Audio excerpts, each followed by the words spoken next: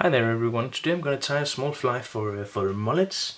This is fishing, a type of fly fishing for mullets that has been expanding quite a lot in Denmark over the past years.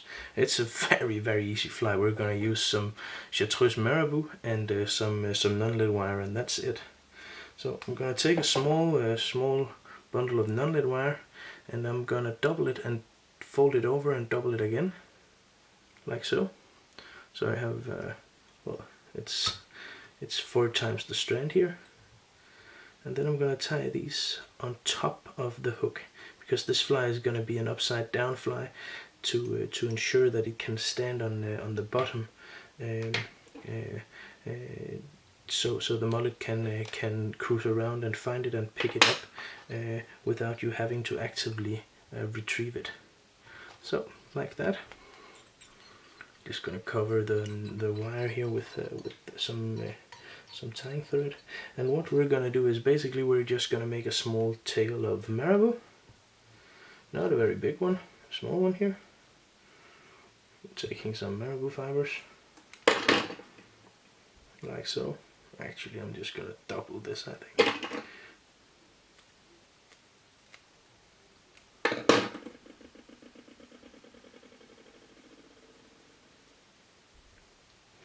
Tie this down here. This is a size 8 hook, the Chimco 2457, a very nice hook, nice hook, nice hooking properties, not relatively cheap, very sturdy. Whoops, that was not very well done. I'm gonna add some more here. I'm not pleased with that, so I'm just gonna add a bit more marabou here, like so. Basically, this is gonna be a bit like a really easy chartreuse fulibugger, and then again, it's gonna differ a lot from that, because we're gonna have a wing standing up in the middle of the fly to cover the hook shank, the hook point and stuff like that. So as you can see, a small tail, and then I'm gonna turn over the hook like this. I'm gonna just adjust the camera a little, so everything is gonna be a bit more easy to see for you,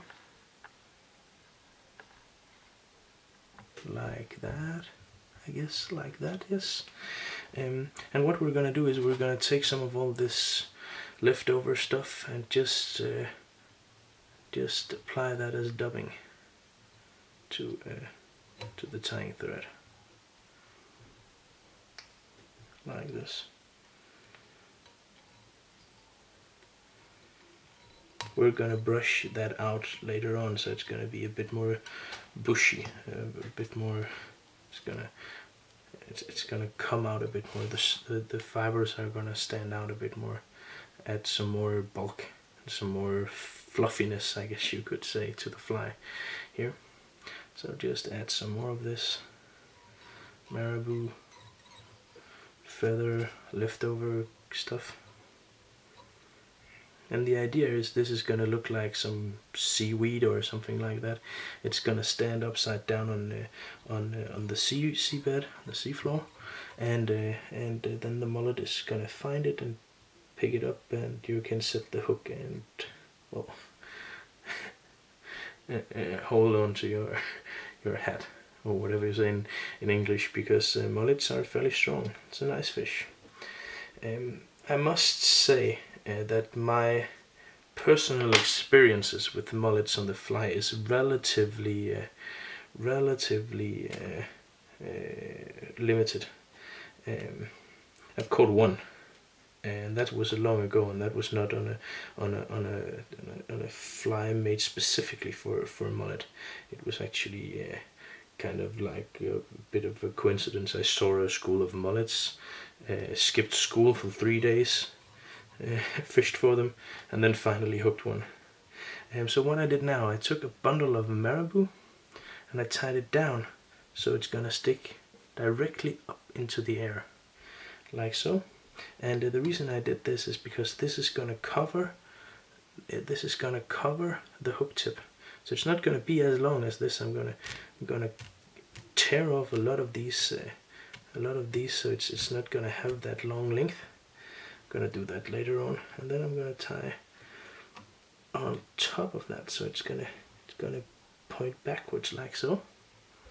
I don't know if this makes any sense at all, but as you can see, all this here, it's kind of like you're making a dry fly wing. So it just stands up into the air, and then I'm gonna do some more of these leftover stuff for dubbing. Just making sure it's tied down and it stays down like so. Of course, if you want a fly that kind of floats and drifts more, you can of course just leave out the wire weighting, not weighting, but you know, the just leave out the weight, the added weight to the fly. And as I was saying, this is size 8. Many people would do this in 10 or 12 even, like so. In Danish, this is called the Green Avenger. This is a very famous famous mullet fly in Denmark. Quite possibly the best of the most famous of all times. So now I'm just gonna prune these, rip them off with my fingers, not cut them, because if you cut them with the pliers it's gonna look awful.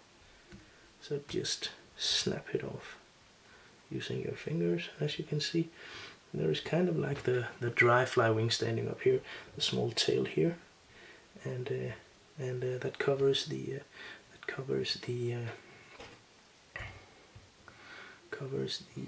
hook, the barred at the point of the hook, and just dragging out a bit of these materials so it's nice and fluffy here, as you can see. And then you have a small bundle of seaweed ready to lay on the sea floor, waiting for a mullet. Well, those were the words. Thank you for tuning in.